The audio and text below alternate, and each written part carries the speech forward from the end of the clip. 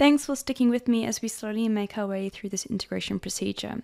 So in the last video, we had the set values step here, where we only executed it when the count of the extracted contacts is equal to 1. And what we're going to do now is we're going to extend this to only run the load contact when there is no existing contact ID. And if it does get run, then we're going to create a set value step so that we set the new contact ID. So that all sounds very confusing, but I'll step you through it.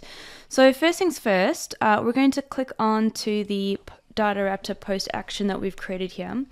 And under the execution conditional formula, we want this step to run only if our set existing contact ID is null. So I've got that on my clipboard already, so I'm just going to paste that in there. Basically what we're saying is contact ID, which we set here, is equal to null. So I'll just go click on that and we can see we've got contact ID there. And I'm now going to go and find another set values action and click on that. And I'm going to call this one set new contact ID. And then we're going to give it the same name, so contact ID. And we want this to equal, so the way that it gets sent back in the JSON is contact _1 and ID. And I'll show you this in the preview once we get it all set up. So click on OK. Yes. And so I'm going to go ahead and just copy in the same execution formula and paste that there. We probably could have put it into a conditional block, but we've only got 4 steps, so we'll just leave it as that for now. And I'm just going to activate that and we'll preview it.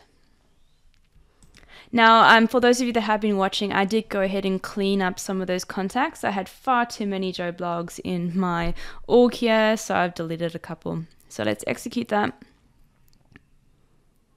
And I think it's worked. So we have over here, we've got a contact ID, which I'm assuming is the new one. We'll have a look in a bit. And our count is 3 from above. And then it's gone ahead and it's created the new contact. So I'm just going to come around here to the log and we'll just scroll down. And so we've got our new set contact ID, which is true. Actually, what am I saying? Of course, it's the new ID. I can see it right here in the contact. So that has worked as expected in there.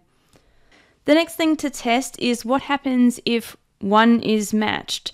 Does it return that 1? So I'm just going to go and I'll delete all of the other Joe blogs that we've got. So let's just come through and we'll delete them all.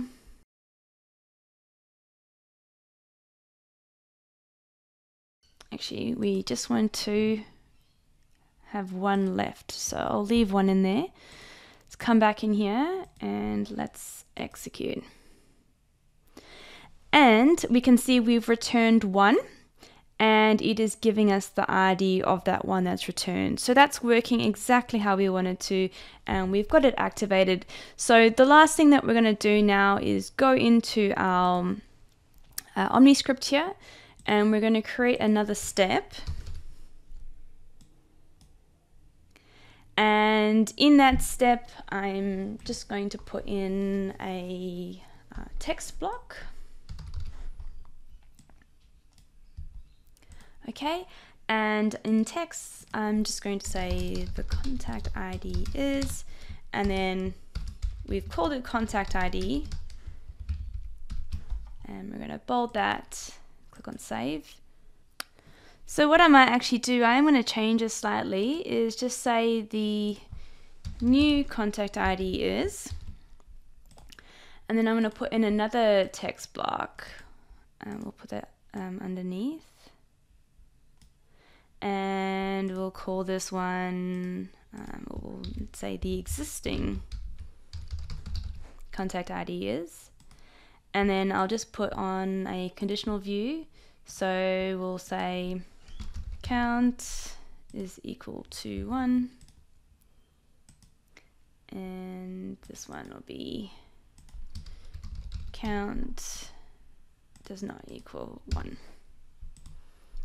All right, so let's preview that and see if it works. I'll just double check what Joe's email is. So joe@gmail.com, which is obviously a made up email.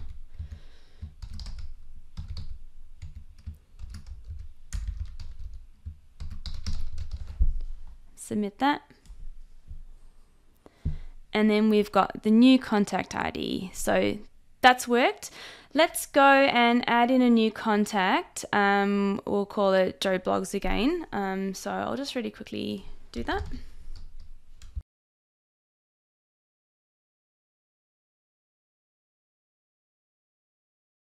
All right, so we should have 2 Joe Blogs in there now. And if we come back in, design, preview, we should have the existing contact ideas. Submit.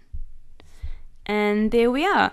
So in this mini series, what we've gone ahead and done is we've checked to see if there is an existing contact, and if there's only one, then it returns it. And if there isn't one, or if there are multiple of the same name, then it'll create a new one and return the contact ID.